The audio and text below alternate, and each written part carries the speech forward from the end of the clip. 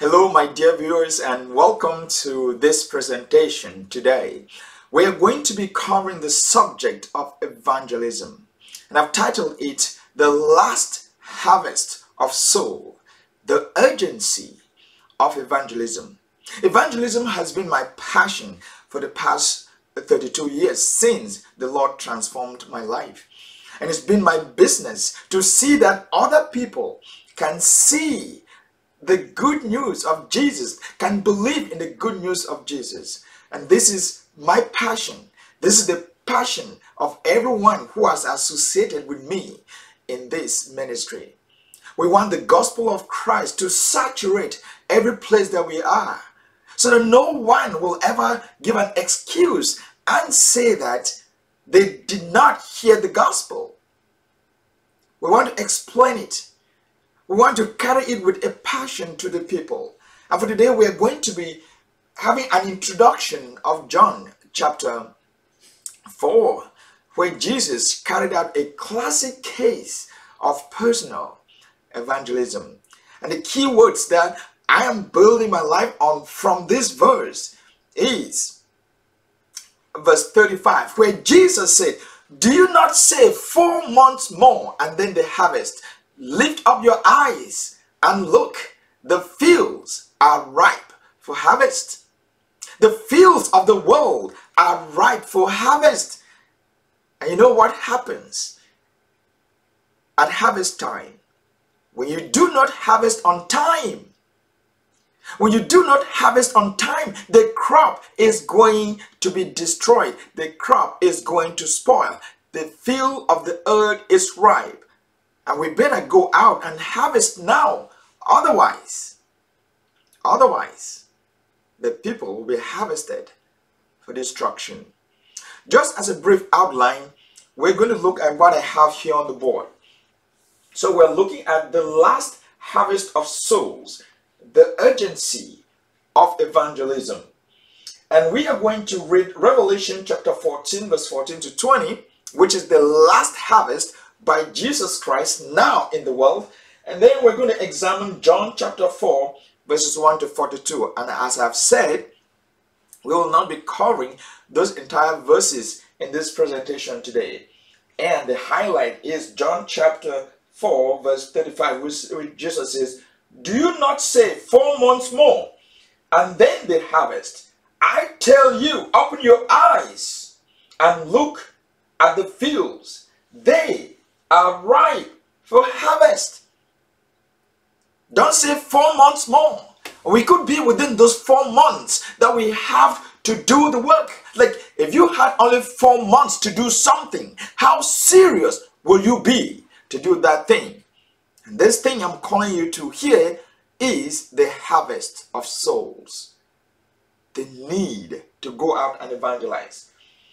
And we're going to talk about time and urgency. 4 months? That's all we got? What can we do?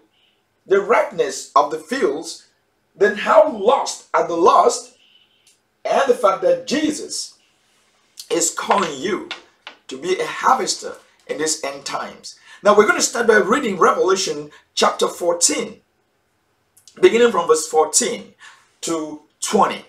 And we are in the book of Revelation, and there's still a harvest of souls going on. And in this case here, it is Jesus himself in these days who is proclaiming this word of the gospel, the harvest of souls. Verse 14, "I looked, and there before me was a white cloud, and seated on the cloud was one like a son of man," that is Jesus, "with a crown of gold on his head and a sharp sickle in his hand." A sickle is something that you use for harvesting. Like say when people harvest rice, they will use a sickle to harvest the rice.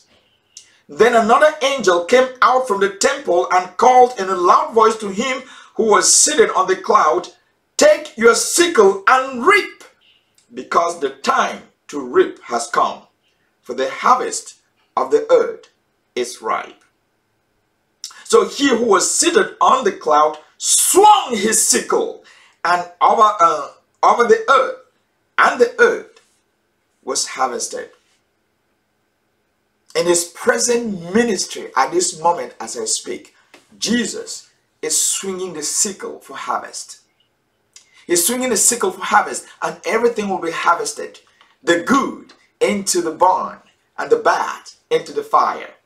Verse 17. Another angel came out of the temple in heaven, and he too had a sharp sickle. So there is Jesus with a sickle, and then there is an angel out of the temple with a sickle as well.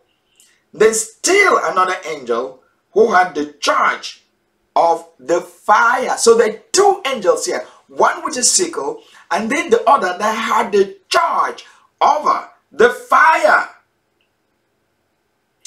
He came out from the altar and called in a loud voice to him who had the sharp sickle, "Take your sharp sickle and gather the clusters of grapes from the earth's vine, because its grapes are ripe." The ripeness of the fields cannot be overemphasized. Verse 19. The angel swung his sickle on the earth and gathered its grapes and threw them into the great winepress of God. If Jesus has not harvested you for eternal life, if you have not believed in Jesus for eternal life, you will be harvested by this angel who is in charge of the fire, and you will be thrown into the winepress of the wrath of God. Some point in our presentations, I'm going to just go through scriptures and show you who is the person who receives the wrath of God. One of such passages is Romans chapter 1, beginning from verse 18 to 32, which starts as follows.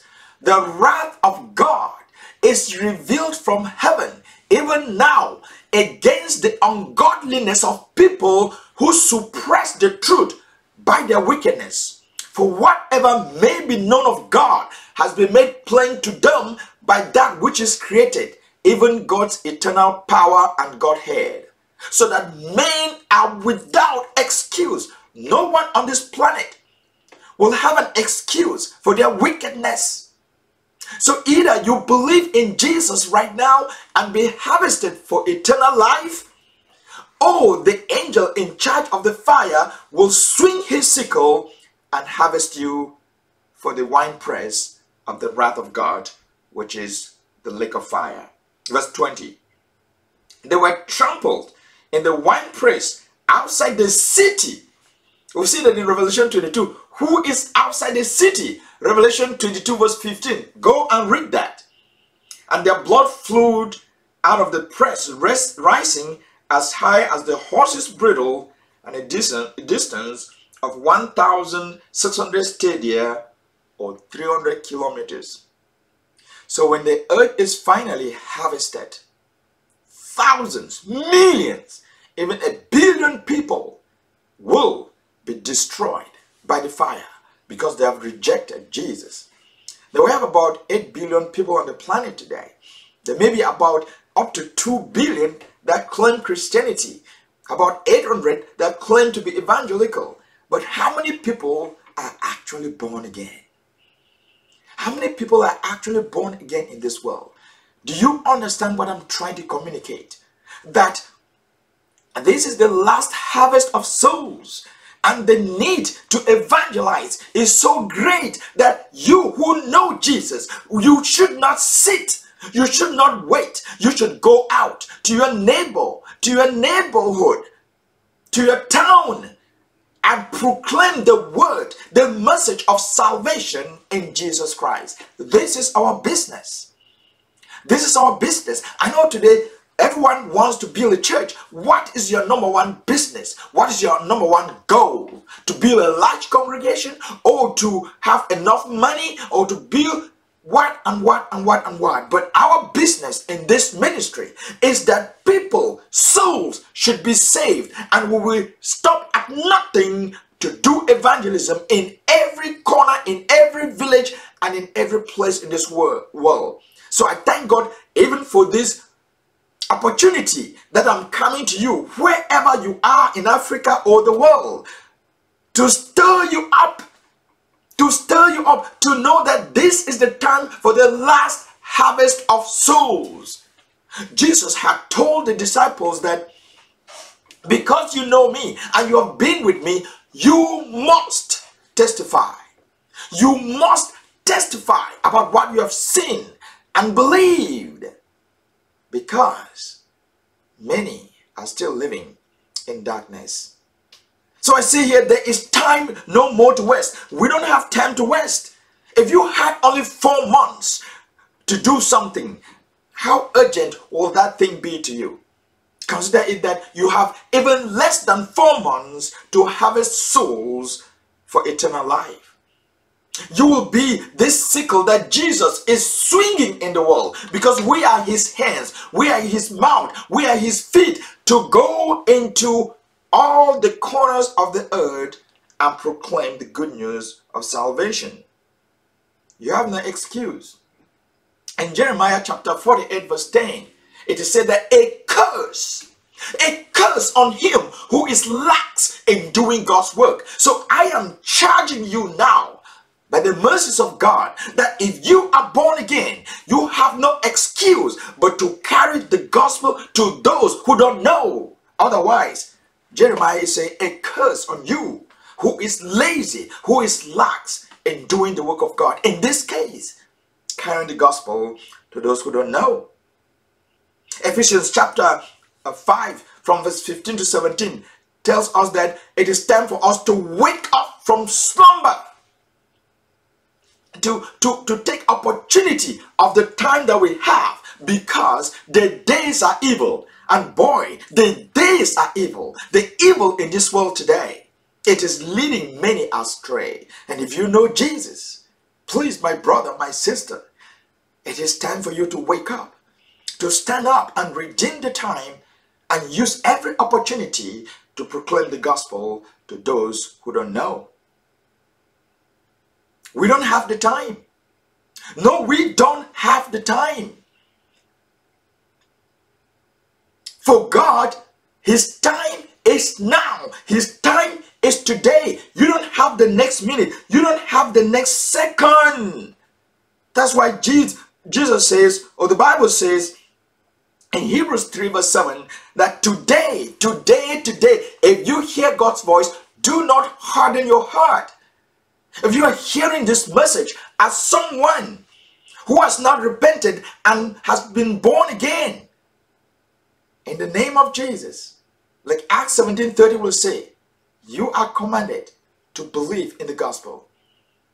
That verse says that in the past, God overlooked your ignorance, but now God is commanding you to repent, because he has set a day, and that day is here, that he will judge the world by Jesus.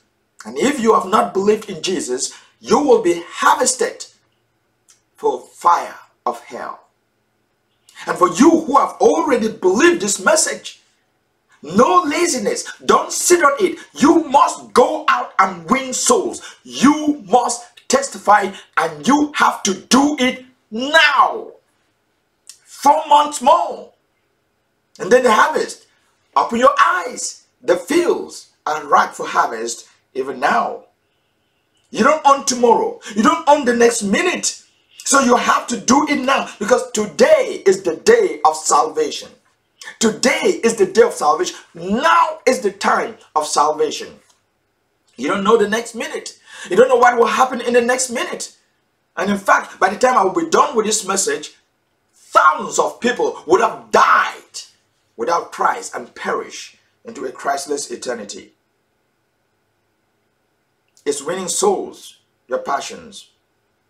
Now I read here this. Jesus made the statement about 4 months in as much as it took 4 months for crops to mature. Once crops mature, they must be harvested on time or they will rot. Harvest time is busy time, and farmers definitely spend sleepless nights.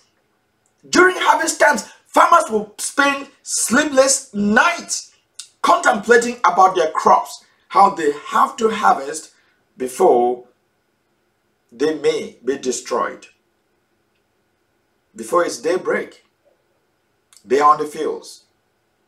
And I ask you this question: do you spend sleepless nights contemplating about God's harvest? Do you spend time in prayer asking God to give you the opportunity to speak the word of salvation to those who don't know? Do you do that? Many are perishing in their sins. And the book of Jude tells us that we have to snatch them out of the fire.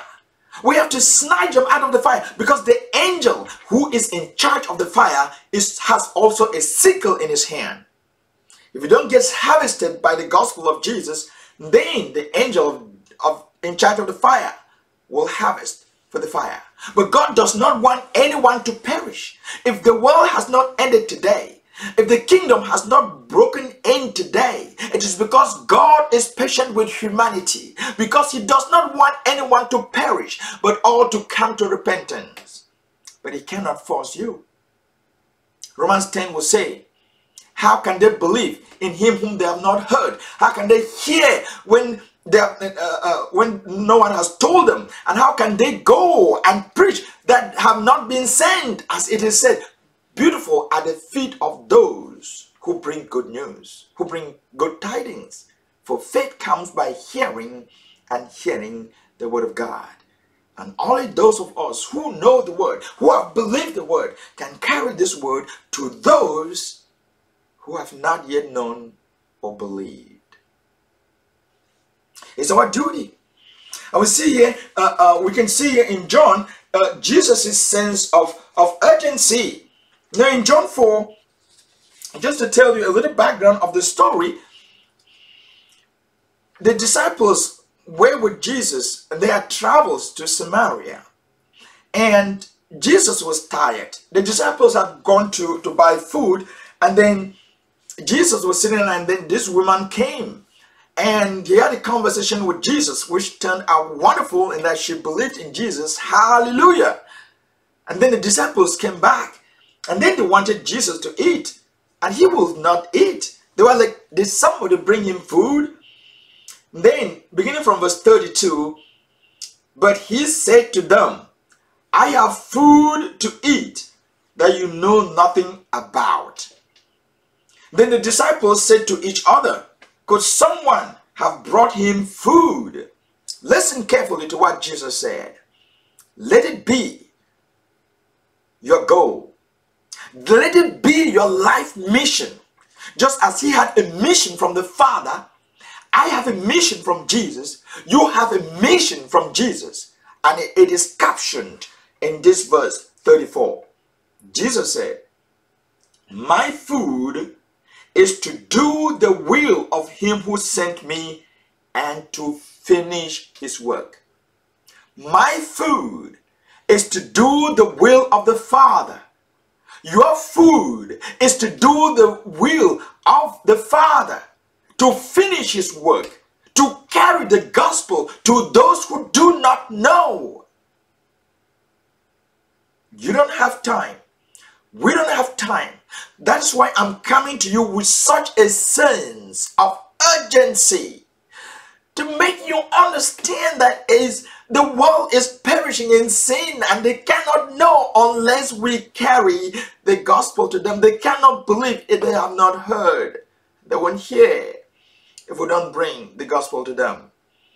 Now we look at Jesus making this statement here. It's after this statement that he made this statement. Do not say 4 months more and then the harvest. I tell you, open your eyes and look at the fields. They are ripe for harvest. Yes, the world is more than ripe for harvest. And when you look at Jesus' life, you will realize that every single minute of his life was calculated. Nothing was wasted. Nothing was wasted. In Luke 9 verse 51 we read this. As the time approached for him to be taken up to heaven, Jesus resolutely set out for Jerusalem. In Luke 13:32, When he was told that Herod wanted to kill him, Jesus replied, "Go tell that fox, I will drive out demons and heal people today and tomorrow, and on the third day, I will reach my goal." Again, he would say in John chapter 9 verse 4, "As long as it is day, we must do the work of him who sent me. Night is coming and no one can work." Night is coming, people. Darkness is coming to this earth. There will be a harvest for destruction. And today is today. And we should say like Jesus, "My food is to do the will of God and to finish his work, which is through evangelism." I say, have 4 months not passed? Wait a minute. He said this 2,000 years ago. Has 4 months not passed? What I want you to understand is that God does not live in the past or in the future. God is. He is I am. He exists. And time for him is always now. It's always today. And so, that day, there will be a day that some people will say, "Oh, it happened today." You don't know the day, so you have to always be prepared. You have to always be prepared. The ripeness of the fields. Jesus said, "Open your eyes." And I'm saying, open your eyes and look, for the fields are ripe for harvest. The field of the world will be harvested. As we have seen in Revelation 14, there is the Son of Man with a sickle. There are 2 angels and one has a sickle, but that angel has the power over the fire. Jesus is beckoning on you now to come to him in repentance so that he can harvest you for the barn, for eternal life, for eternal pleasure, for eternal enjoyment, for eternal abundance, for endless life, for endless ages. Yes, people, eternal life is real. You will live forever, physically, with Jesus. That's why I am inviting you for this harvest. If you have not believed, please do so. If you have believed, go and invite others so that they too can be saved. In Matthew 13, beginning from verse 24, Jesus talks about the parable of the wheat and the tares. The kingdom of God is growing in this world through what we call the church. There's still wicked and good people in this world, but Jesus, and in a very short time from now, is going to send out his harvesters, which is this angel in charge of the fire that we read in Revelation 14. And he will sweep out everything on this earth that does evil and sin. And they will gather everything and throw them into the pit of fire, where there will be wailing and gnashing of teeth. That harvest is coming. That harvest is here. And the fields are ripe, and we must go out and preach the gospel to every creature, and preach the forgiveness of sins in the name of Jesus, and preach eternal life in the name of Jesus.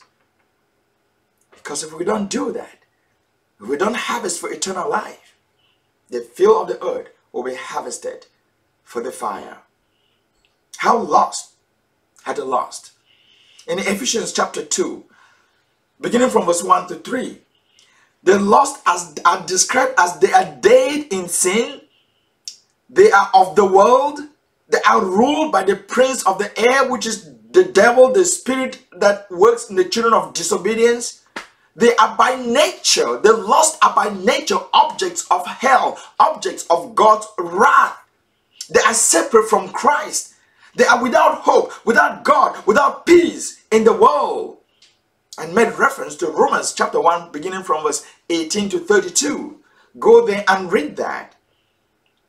The world indeed is lost in sin and chaos and confusion.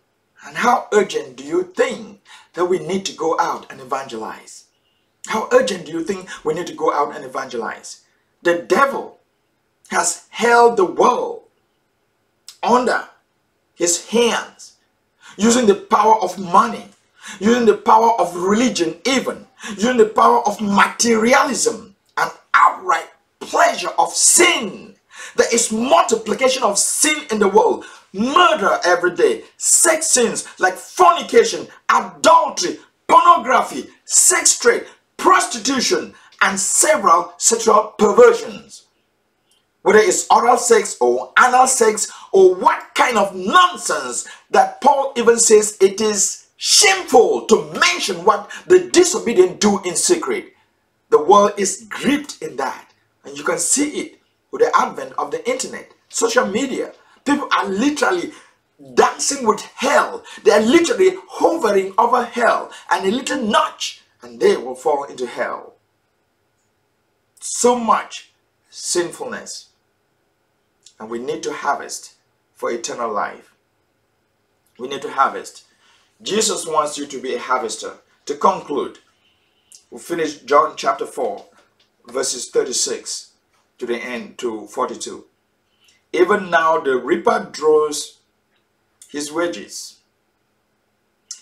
Even now we harvest a crop for eternal life, so that the sower and the reaper may be glad together. Thus the saying, one sows and another reap, is true. I'm sending you to reap what you have not worked for. Others have done the hard work, and you have reaped the benefits. Just to conclude here, I want to tell you that there are many people who have done so much as pioneer work to bring the gospel to places. You may be going out to witness where they have already worked. So recognize their efforts. You may be going to harvest what some other person planted. So don't fight, but preach the gospel. Will you be a harvester? Do you see the need for going out to evangelize? Yes, the last harvest of soul is here. Thank you, and see you next time.